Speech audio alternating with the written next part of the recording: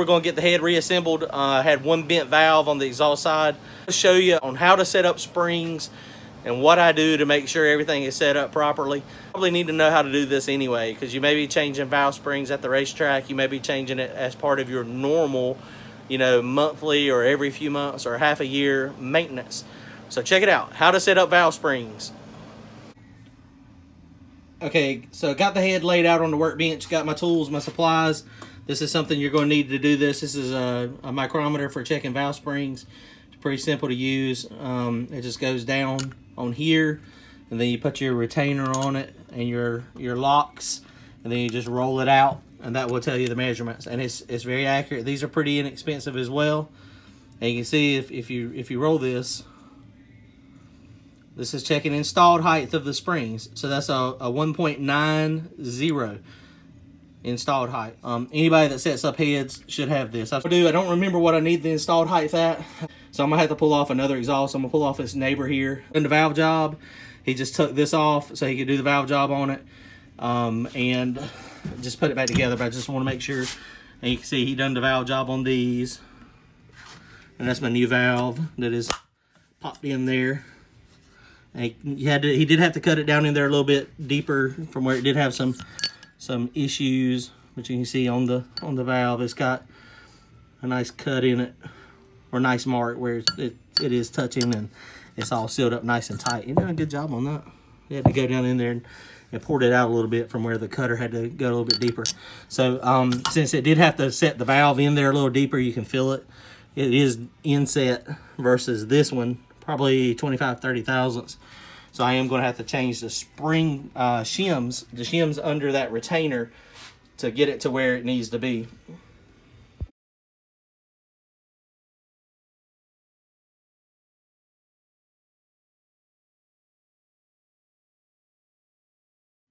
Okay, so you can see I got this on. My retainer is on it. My locks are in it. So now all we got to do is spin it out. So we're going to twist it. You want it to be pretty snug.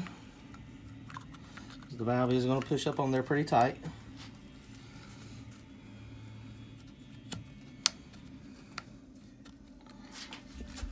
And just that simple.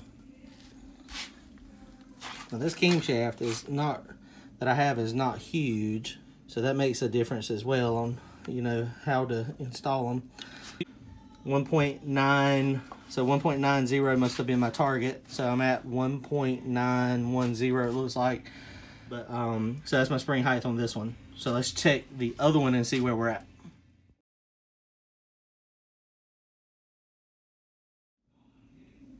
Okay, so just got this one run up with the mic. And you can see this one is reading 1.940 almost, 38. So when he done the valve job, he told me he had to cut it in there a little bit deeper. So I mean, that's just part of the valve job that he had to do because the seat was so damaged. So the only other choice was to do that or either cut that seat out and start over. But it's not going to make any difference. So what I'll do is I'm going to pull off the seal. Protects us, the hardened seat that protects the head.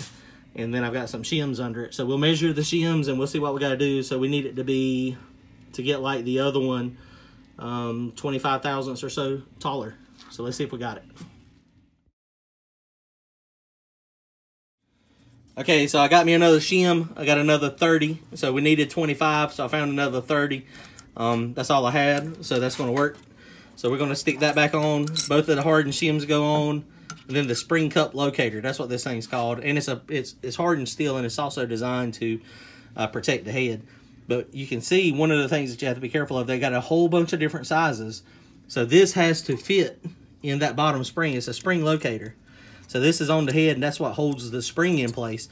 Now, the retainer in the top does the same thing. I mean, the retainer has steps in it as well. So the spring will go into the retainer. But it's always better near top and bottom. Otherwise, if this is in here, you can see the spring pocket is a little bigger. So there's a chance the spring could dance around a little bit. So that's why you put this part in it. Okay, so let's check the... let's put it in there and check the installed height again and see if we're at where we need to be. Okay, so we got that one set up. So this is with the new 30 thousandths edition.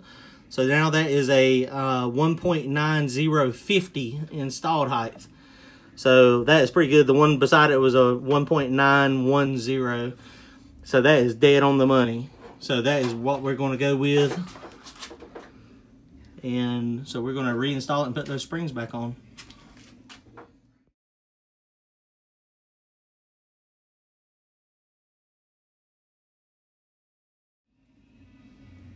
Okay, so about to put these springs back on. I got the one back on, the new one, so it's all done. So I was fixing to put this other one back on. And then I decided I was going to talk to you guys a little bit about springs, picking the right spring. So these are PAC 1226 springs. So you've got to look, there's a couple things you got to look at. I mean, if you get a camshaft, you know, your camshaft guy ought to be able to spec your springs for you. But if you end up, you know, doing it yourself or picking an off-the-shelf camshaft, then, you know, you can do this yourself, but you got to know what you're doing. You got to know how to figure it out. It's always recommended to have, you know, the person that specs your camshaft, you know, tell you what spring you want to go on it. So when you look at the description for these springs, they say they can take up to 800-inch lift. And they can, and that's a very accurate statement, but it also could be misleading if you don't know what you're looking for. But if you were to install this spring set on a cam that was only 600-inch lift, you could have major problems. So when you get into the specs of it, so they're a 1.55 outside diameter. The installed height, where they say they are good to 800 lift, they're saying you need to install them at 2 inches. So y'all saw earlier, mine are at 1.90. You know, it's 100 thousandths less than what they recommend.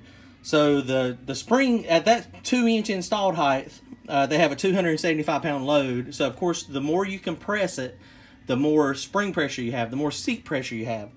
So mine's a little higher than that, and I'll show you the chart that they use, and so you can guesstimate pretty close on what your spring pressure is going to be on your installed height. Here's the spring chart for mine. It's the bottom one, the PAC 1226. So here are the specs for them. And this chart is the spring rate chart, and this is the one that shows you at what installed height gives what spring pressure. Again, mine is on the right-hand side. So when you look at this, when you get to the 1.90, which is what I have my installed height at, you can see that it's got 341 pounds on the seat. Coil bind for these springs are 1.15 inches. My camshaft is only 700 lift. So if I would have installed these springs at the recommended 2-inch height at max lobe lift, I would have not compressed the spring enough, and the maximum open pressure would have been about 65 pounds less. That is the reason I used an installed height of 1.90 instead of 2 inches. Now, I don't have a Spintron or a high-speed camera, but the people that do have some have shared some videos, and you can see what happens when you lose control of the valve. At high RPM, if the spring is not compressed really close to coil bind, as the spring is compressing and extending, the individual coils are also bouncing. This is called spring surge. You lose control of the valve, and this is very problematic for proper valve train control. Good. So you want to run, and there's a whole lot of different people. There's a lot of people that recommend different things, but generally somewhere between 50 thousandths and 100 thousandths before coil bind. You don't want it to coil bind, of course, because if you coil bind the spring, you're going to break some valve train parts. Rocker arms, you're going to be in push rods, you're going to have, you know, some issues. Something's got to give. If this coil bind being 1.15, my camshaft is just barely over 700. So then you do the math. So 1.15 plus 0.700, that gives you 1.85. So I like to run them a little tight, like 50 to 60 thousandths on the, you know, the coil bind. And so that's how I got that 1.90, 1.91. So, you know, in that range, I've got about 50 to 60 thousandths before it coil binds. And something else you want to do, I mean, you know, sometimes I always just randomly check. I don't check them all. But I do make sure, I mean, these springs, you know, they're made by machines and equipment. And I know good companies are out there. But sometimes some squeak by that the coil bind height might be a little bit different. So I'm going to show you how I check them. I check them in a vise. And what you have to do is when you're checking it in a vise, you have to put the retainer on it, and you make sure the retainer snaps down in there good. You know, sometimes that's a problem I have seen and I have caught, is I bought a set of retainers that I thought was going to work, and the retainer, the spring didn't go down in there, and so too big, and the inner spring would not go down around that step, and so the inner spring never made it to it. So those would have coil bound a lot sooner. The inner spring would have coil bound, and then it would have probably broke the spring, and, you know, a bunch of valve train parts. So you always want to make sure your retainers fit good, and they snap down in there like they're supposed to, and the spring doesn't stick out. And that's especially important if you get into the triple springs where you've got, you know, 3 steps. You know, that stuff's important to look at. So what I do is I clamp them up in a vise, and this distance, when it compresses, it will be from the bottom of the retainer here to this. And I put it in a vise, and then I make sure that it goes at least to that 1.15 like it's advertised. And, you know, be careful because it's under a lot of pressure. So, you know, it might not be recommended if you have one of those little cheap flimsy vices. We got a great big vise, so we can stick it in there and not have any issues. But I'll show you what I'm talking about. But do that at your own risk. Okay, so you see I got this thing clamped up in the vise. It does have the retainer on it. This is that big Mac Daddy vise. But you want to be careful. They also make a tool that you can stick in here, open this up, and it can check spring pressures. And all it is a little gauge. You stick it in the vise and clamp it down. And as you get to the installed height, what it does is it just reads the spring pressure.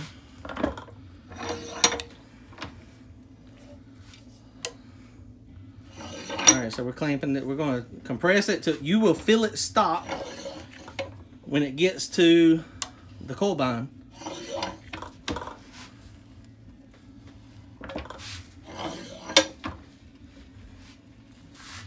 That bad boy's got a lot of pressure on it. But you know, that's what I was saying, you got to have a big vise when you're doing this. You see it's squeezing. That's my coil bind right there. So I've got coil bind. So now I'm gonna go get my dial calipers and measure it. And you want to measure it from here to here. So they advertise this coil bind at 1.15.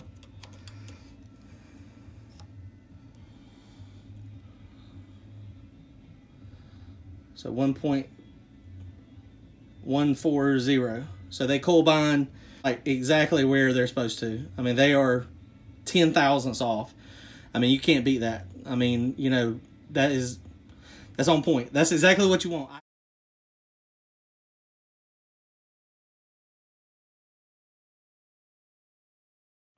Got the head back together. Everything is fine. Everything looks good. Simply talking about the spring stuff will help you guys in selecting your springs if you ever get in a bind and don't have professional assistance. All right, appreciate y'all watching. Don't forget to comment, like, and subscribe, and go fast and get some win lights.